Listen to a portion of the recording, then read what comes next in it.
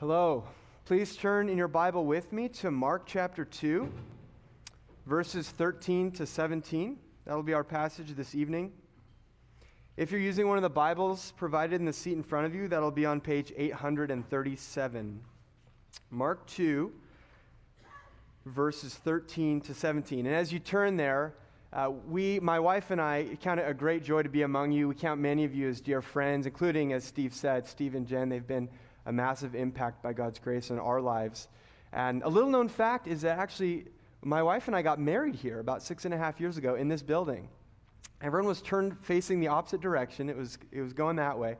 And we wanted a place. Our own church building at River City Grace could not hold enough people. And we wanted a place where if we were going to pay some church some money to use their facilities, we wanted to make sure it was a church that was a true partner in the gospel. We didn't want to there are a lot of churches that have beautiful buildings, but we didn't want to give them any money because they're going to undermine the gospel. And so IBC fit the bill there. I don't remember how much money we paid. It wasn't very much. But let me tell you, it was worth every penny because marriage has been awesome. So that'll always be a great memory we have about this church. So let me read our passage in Mark 2, 13 to 17 and pray. Seek the Lord's blessing. This is Jesus in verse 13. He went out again beside the sea, and all the crowd was coming to him, and he was teaching them. And as he passed by, he saw Levi, the son of Alphaeus, sitting at the tax booth, and he said to him, "Follow me." And he rose and followed him. And as he reclined at table in his house, many tax collectors and sinners were reclining with Jesus and his disciples, for there were many who followed him.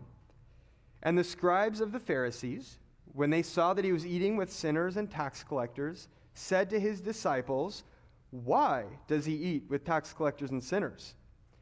And when Jesus heard it, he said to them, "Those who are well have no need of a physician, but those who are sick. I came not to call the righteous, but sinners." Let's pray once more. Father, we know, as you've said, that your word is the imperishable seed that gives new life. Everyone here who has come to be born again by your Spirit has been worked upon supernaturally by your word. And we know it's also the powerful tool you use as the milk to nourish us spiritually, to grow us up in maturity in Christ. And so we seek you, we seek your grace and your power at work in our midst through your word tonight. May your Spirit be with us in power, that you would work your purposes that you intend to give spiritual life, to nourish spiritual life, all for your glory in Christ. We pray in his name. Amen. My dad is a deputy district attorney, a prosecuting attorney, and he has up a poster on the wall of his office from the movie Tombstone. This is a bit of an old movie now, but it's a movie about the Old West, and it's a story of Wyatt Earp and Doc Holliday. And the poster has this picture of 4 men walking shoulder to shoulder, and they're wearing these long black coats, and they are armed to the teeth. They've got shotguns and pistols and everything, and they look totally mean and scary. And above them, it's just written, "Justice is coming." Justice is coming. Now, that scene in the movie that the photo comes from is where they're headed to the OK Corral, and you've probably heard of the shootout at the OK Corral. They were there to confront some notorious violent criminals. I guess it's loosely based on the true story. And there turned out there was an epic shootout, and it was all kinds of mayhem. But there is this intimidating, even terrifying edge to justice, isn't there? And when justice truly is coming, it really forces us to ask ourselves a question: who's ready for justice to come? Who's safe when justice comes? There is a frightening, terrifying edge when justice truly comes. And God speaks about this in many places throughout the Bible. In the Old Testament prophets especially, there are many prophecies given about what it's like when God comes in justice. Isaiah 33, verses 14 to 17, God speaks through Isaiah on his coming kingdom to Jerusalem, which is what he means by Zion. He says, "The sinners in Zion are afraid. Trembling has seized the godless." And this is what they say, the godless, the sinners. "Who among us can dwell with the consuming fire? Who among us can dwell with everlasting burnings?" And here's God's answer. "He who walks up righteously and speaks uprightly, who despises the gain of oppressions, who shakes his hands lest they hold a bribe, who stops his ears from hearing of bloodshed and shuts his eyes from looking on evil. Your eyes will behold the King in his beauty. So justice, God's justice, is the King coming to burn up sinners with a consuming fire. So with that as our backdrop, let's fast forward 7 centuries to Mark, where we meet Jesus. And in the Gospel of Mark, Jesus, we were introduced to him in his public ministry in chapter 1, verses 14 and 15, where he proclaims about himself. It says that he is proclaiming the gospel of God and saying, the time is fulfilled, and the kingdom of God is at hand. Repent and believe in the gospel. So this is the banner flying over Jesus' ministry, this first introduction to him that we see many places after that where he's teaching. And we ought to understand that his teaching is basically centered around this proclamation that the time has come, it's fulfilled, the kingdom of God is at hand, repent and believe. So he's preaching the coming of the kingdom and especially himself as that king. And that teaching will get fleshed out more as the book of Mark goes on, more explicitly what that teaching looked like. But we might think, because here is Jesus the King, our passage in verses 13 and 17 is the first time that we see Jesus interacting with very sinful people, with bad folks, as we're going to see in a moment. And we might think, in light of the Old Testament expectation, all right, if he is the King, here it is. It's time for divine wrath to burn. It's time for the wicked to finally get their due and for the just, for the faithful to God's law to be vindicated. But surprisingly, that is not what we find in this passage. We find something very different when Jesus, King Jesus, mixes with sinners. And specifically what we will see is that King Jesus came to call self-acknowledged sinners, not the self-made righteous. King Jesus came to call into his kingdom self-acknowledged sinners, not the self-made righteous. And we will see this call unfolding from 2 events in our text. The first event is in verses 13 and 14. We'll call this the call demonstrated. The call demonstrated, verses 13 and 14. And later we'll see in verses 15 to 17, the call defended. So first, the call demonstrated. Now, up to now, Jesus, if you're tracking through Mark, Jesus has been proclaiming himself as the king and demonstrating the priorities of his kingdom. So in verses 35 through 39 of chapter 1, he prioritized teaching over miracles. That although he did perform miracles, he healed people, he cast out demons to show that he was the king bringing the kingdom, yet he pulled away from that to teach, to preach, prioritizing that ministry. He said, that is why I came out. And then in verses 40 to 45, we see the kingdom priority of holiness over hype. That he, with a touch, could cleanse a leper and make him clean again, according to the Old Testament ceremonial laws. But then this kind of miracle-working power, of course, it really gets a lot of attention, and there's all this hype that builds up, and people want to see him. And Jesus is actually trying to avoid these crowds. He's not interested in hype. He's interested in spreading holiness. And then in chapter 2, verses 1 to 12, we see Jesus prioritizing forgiveness over healing. And many of you are familiar with the account where the quadriplegic is lowered through a hole in the roof by his friends into this crowded room where Jesus is teaching. He sees this. He sees in this act their faith. And the first thing he thinks to say is, your sins are forgiven.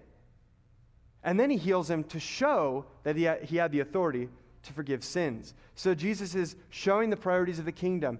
Teaching over miracles, holiness over hype, forgiveness over healing. So by this point in verse 13, the setting is pretty familiar. He's been spending his time in the region of Galilee. Here he is in verse 13 by the Sea of Galilee, where he has been canvassing the area teaching. It says in verse 13, he went out again beside the sea, and all the crowd was coming to him, and he was teaching them.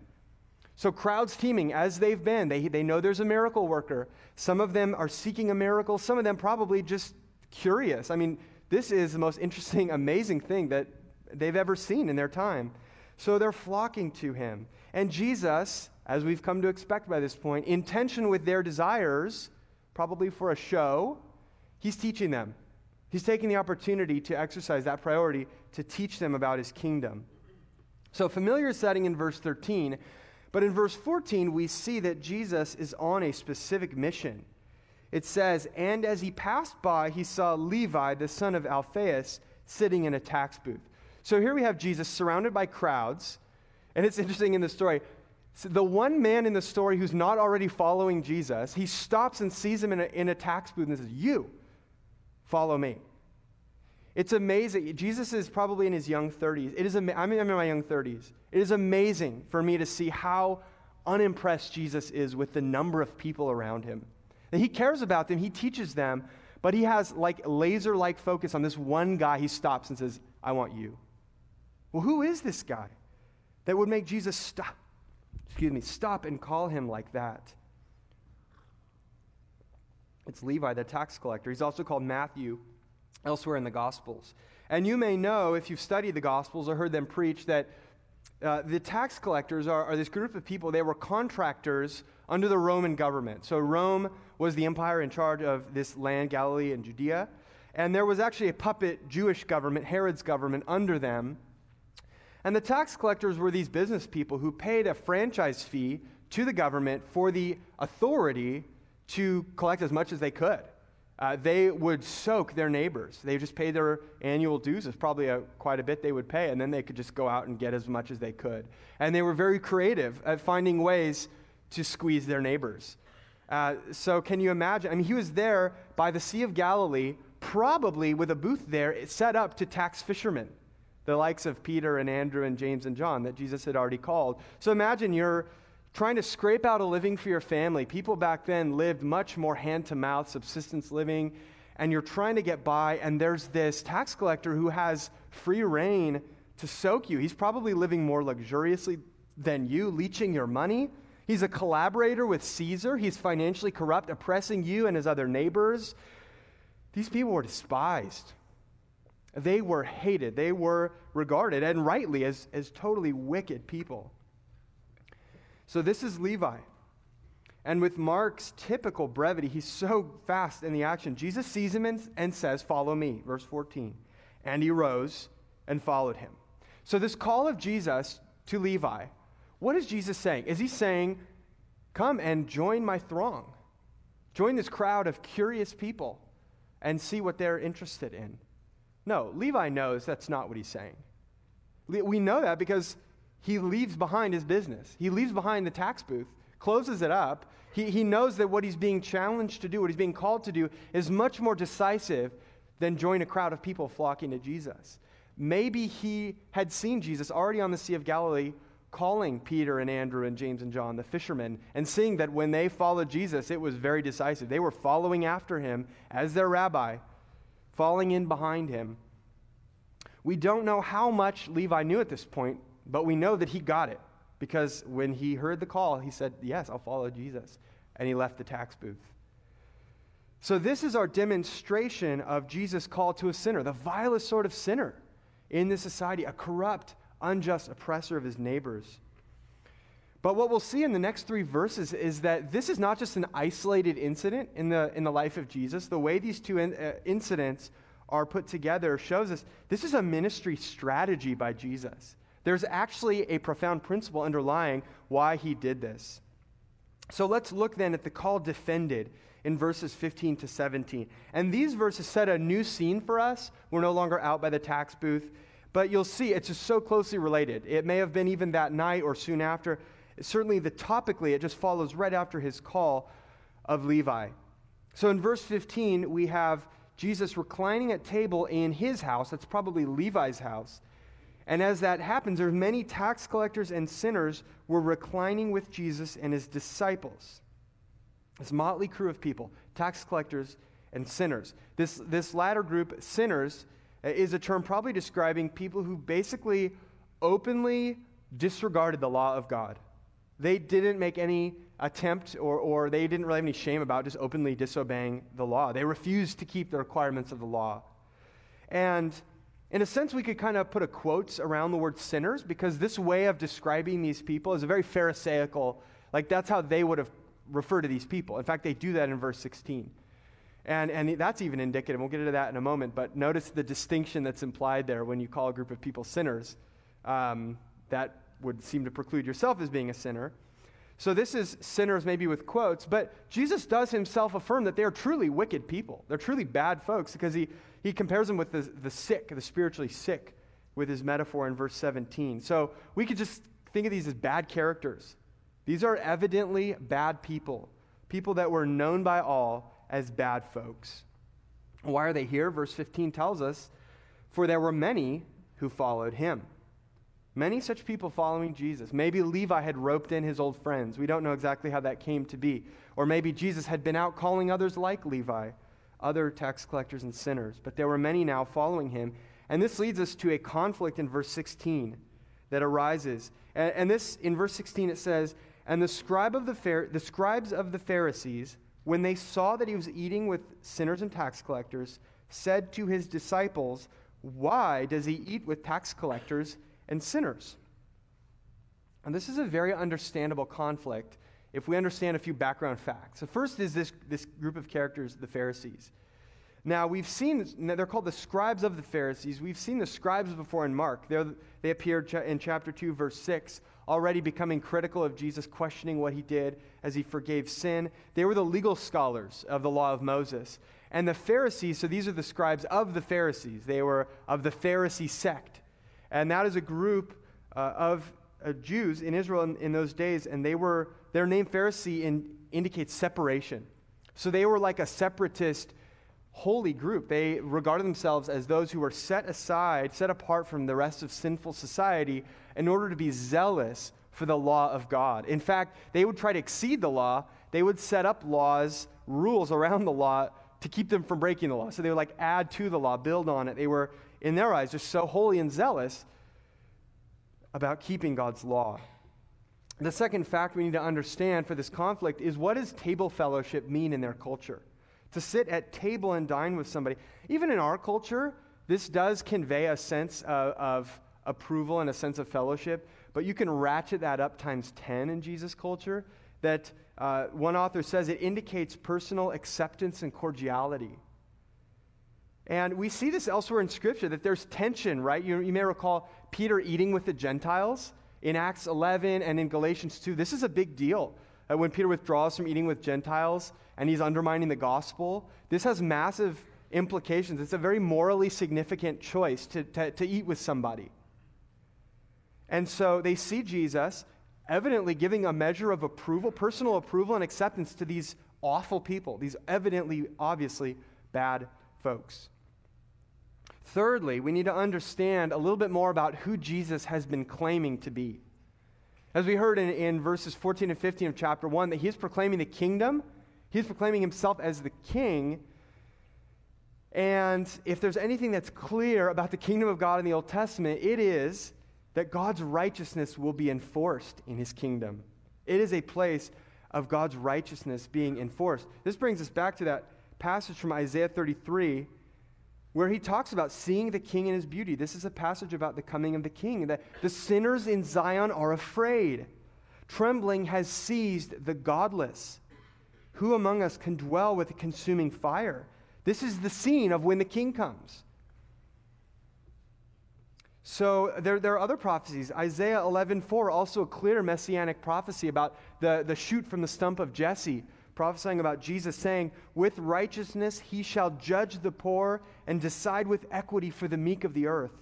And he shall strike the earth with the rod of his mouth, and with the breath of his lips he shall kill the wicked. See that? Judging the poor and deciding with equity. He's looking out for the financially oppressed. That's part of his righteous rule as king. So before we jump to scoffing at the Pharisees, we need to actually understand the biblical tension here.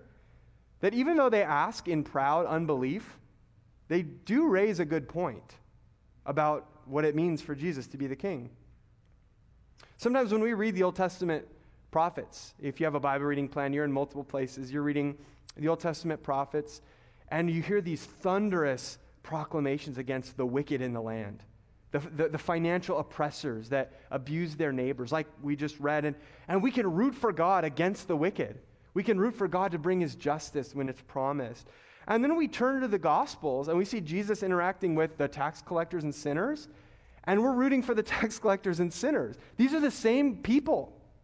These are the exact kind of people that caused Israel to get exiled from the land, this disregard of the law of God. They broke their covenant with God. So can we at least sympathize with the question?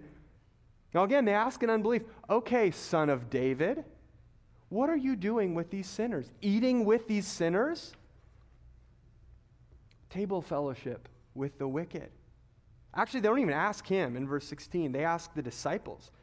Maybe they want to shake the disciples' confidence in the master they're following and still learning about. Maybe they want to, do you really think he's proclaiming the kingdom of God is at hand? Look at him.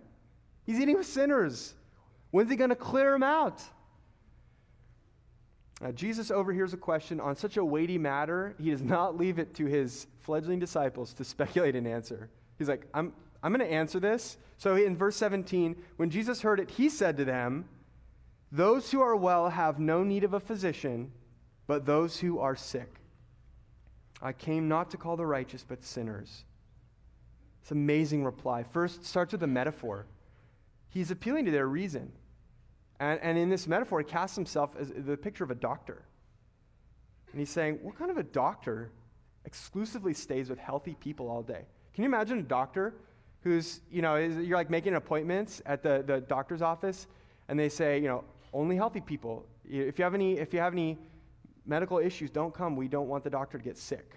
You can only come if you're healthy, right? Be a terrible doctor. They see people because they have problems. That's what qualifies you to go to the doctor. You have an issue. So he casts himself as a doctor in this picture.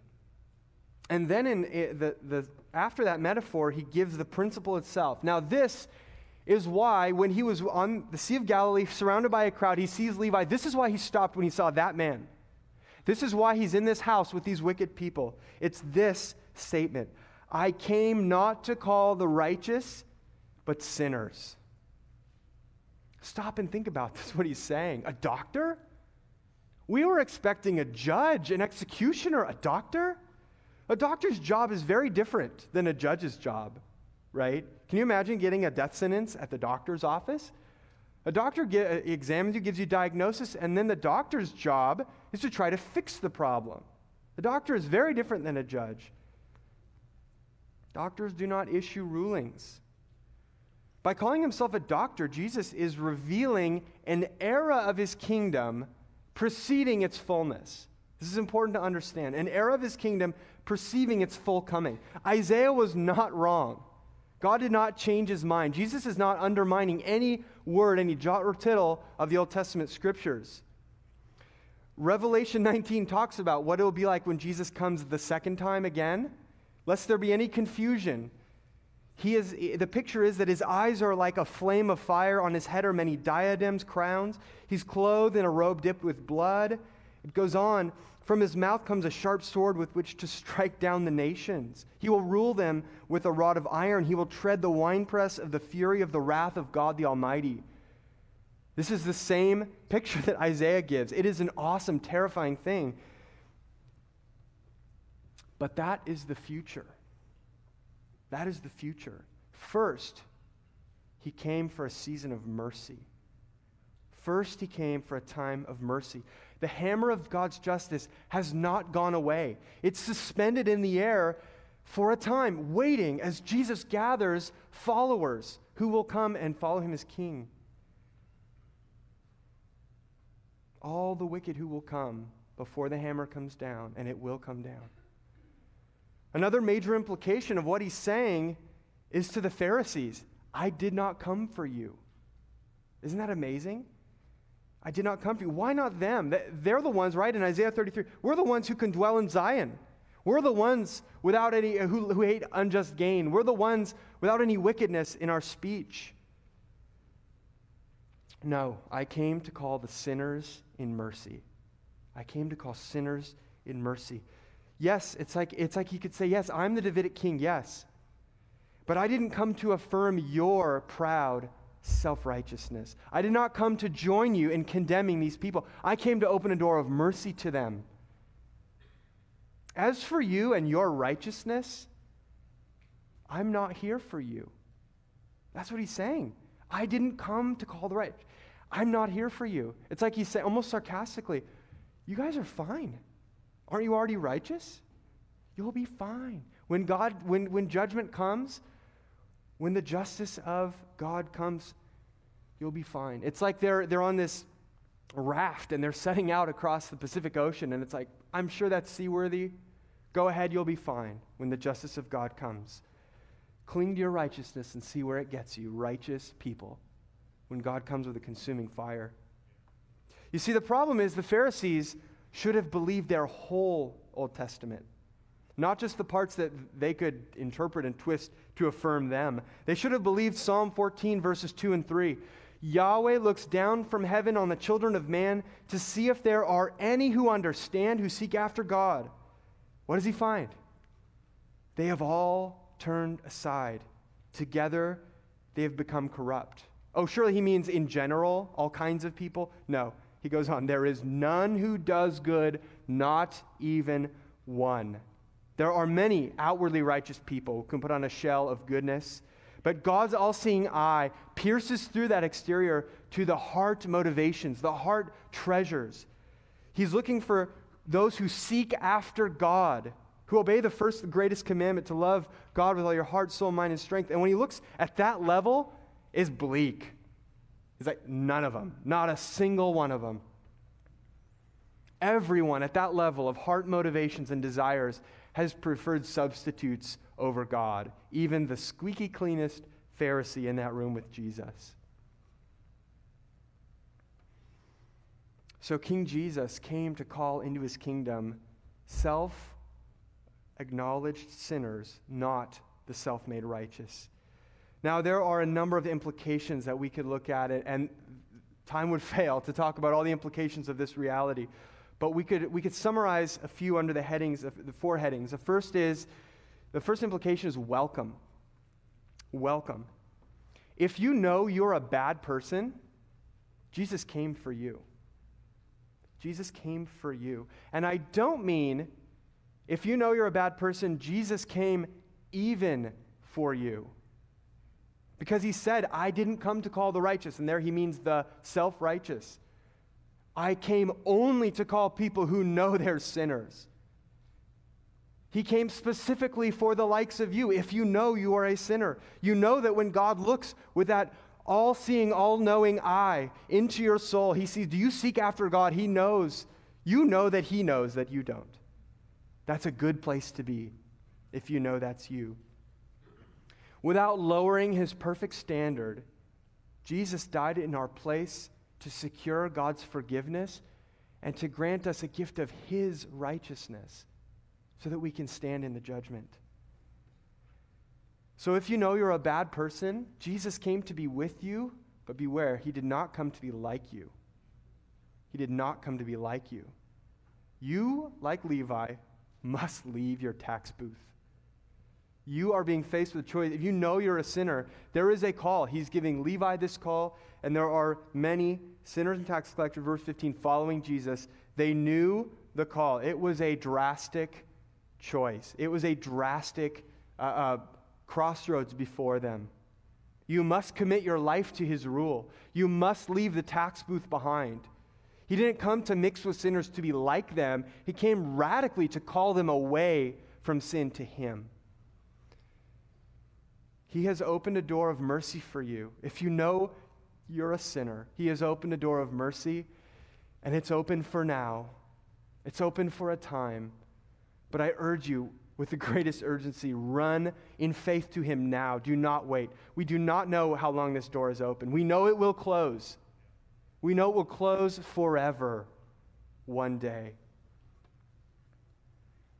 When he comes again, he will have a sword in his mouth. He will have a robe dipped in blood. All who did not trust him will be consumed in his just wrath. But when he comes again, he'll spread a table for his people, for those who did follow him in faith. For all those wicked tax collectors and sinners, there will be a feast, forever enjoying his presence. The second implication after welcome is warning. There's a warning here that there is no place at Jesus' table for the self-righteous, for self-made righteous people. Self-righteousness, we see it here in the Pharisees, but it knows no bounds of religion or culture or time. It is an age-old and very common heart disease that can creep in unnoticed and slip in and destroy you. Whatever your profession, whether you claim to follow Christ or not, on the authority of this passage, there is nothing that will more surely bar you from the kingdom of God than relying on your own goodness. There is nothing that will more surely bar you from the kingdom of God than relying on your own goodness before Him. When you trust your own righteousness, first of all, you're destroying any sense of assurance you could have of the love of God in Christ. It's all going to be based on how well am I doing now? If you're trusting your own righteousness, have I been good enough? Does He love me? If you trust your own righteousness, you foster a heart of pride and self-reliance. And then you look with contempt on the very people Jesus is calling. You look with contempt and say, them? You turn away from Christ's welcome, His glorious, merciful welcome. You turn yourself away from it to rely on your own works before God in the judgment. Nothing is more dangerous than relying on your own goodness. So I urge you, let's watch our hearts closely. Watch against the encroachment, the creeping of disdain against the people Jesus is calling. They can be messy folks. When sinners are coming to Jesus, it can be messy. But if we start seeing in our hearts disdain toward them, see that as a warning. We need to be aware. The dangerous encroachment of that hardness of self-righteousness. So there is welcome, there is warning. Thirdly, there's work. Jesus, in a few places after His resurrection, commissioned His disciples that essentially their mission would be an extension of His own mission. He says in John 20:21, as the Father has sent me, even so I am sending you. In Matthew 28:19-20, He tells His disciples to make disciples, teaching them to observe all I have commanded you. So to be a disciple of Jesus is to be a disciple maker. It is to be one who's commissioned, as Jesus Himself was commissioned, to call others and teach them how to follow Him. That is every disciple's task. So in light of that, I ask you, Christian, do you spend time with evidently sinful people? How are we doing with that? Spending time with the obviously sinful people? If not, why not? There are a few reasons potentially. One is we might be thinking rightly. We're called to holy separation from the world. 2 Corinthians 6, what partnership has righteousness with lawlessness? Or what fellowship has light with darkness? Therefore, go out from their midst and be separate from them. There is a very clear New Testament call and a teaching for believers to be very distinct from the world. And there's no true fellowship we have, no true partnership with the world. Yet doesn't today's passage provide something of a helpful tension there? To hold in tension that there is a radical separateness and otherness? But as Jesus, if we are to be meaningfully in the world, we need to rub elbows with messy, sinful people because we've been called to call them as disciples. Jesus spent time with messy, sinful people. A second reason why we may not spend time with evidently sinful people is if you're a Christian, and honestly, this might be one of the strongest reasons why, sinners are uncomfortable. Sinners are uncomfortable. Really bad people are uncomfortable. And in a way, that's a good thing, Christian. If you're used to Christian company, you're used to the refreshment of fellowship with brothers and sisters, there's something unique and refreshing and glorious about that. It's a good thing. That's called holiness. But think of Jesus. Is Jesus any less holy than you or I? Far holier. Do you think He was uncomfortable in the presence of sin? There's a discomfort in the presence of sinners that He had to face. Do you think He liked the kinds of messiness of sin that would fill that room? I'm sure He was very uncomfortable, way less comfortable than we can be. But it was mercy and the knowledge of His mission that He was there to call sinners that drove Him over that barrier. And I urge you, brothers and sisters, let's let that mercy that we've received from God drive us over those barriers. But I ask you also, if you spend time with sinners, what are you using that time to do? Are we using that time to ape them, to be comfortable and to be like them, to be liked by them? Jesus wasn't there for that. He was very much with them, but He was very much not like them. What was He doing with them? He was calling them to follow Him. He was calling folks like Levi to leave the tax booth and follow Him. We are to prophetically call them radically away from sin to follow the Savior. So I would just urge each of you to know your tendency, maybe of your heart between these two.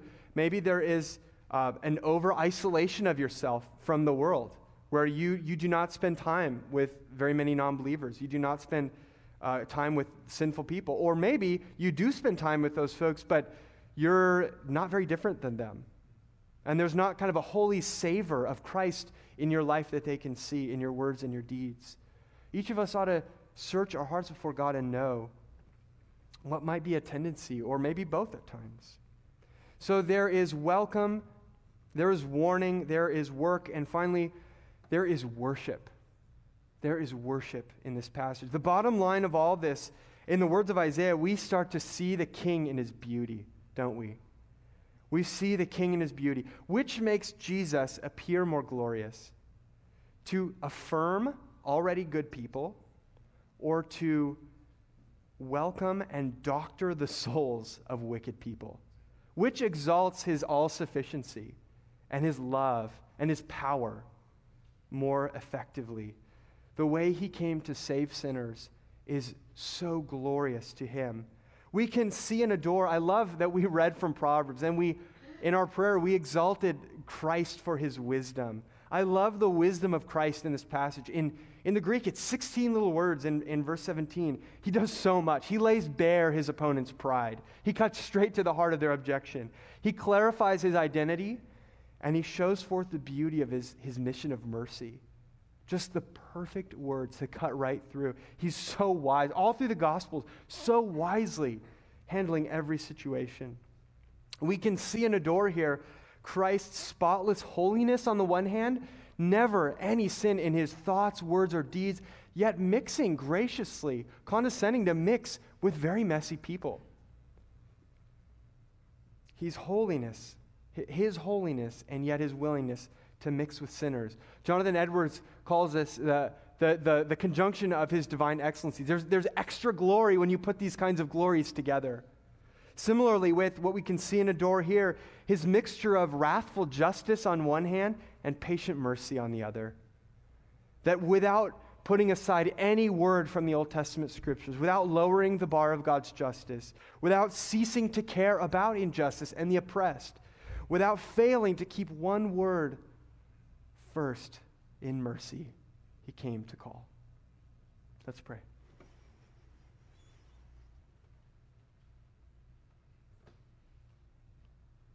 Father, we adore the Lord Jesus in this passage. You give us so much to treasure and love and be in awe of. Your judgment, your justice, the coming fullness of the kingdom is a terrifying reality, but it is glorious.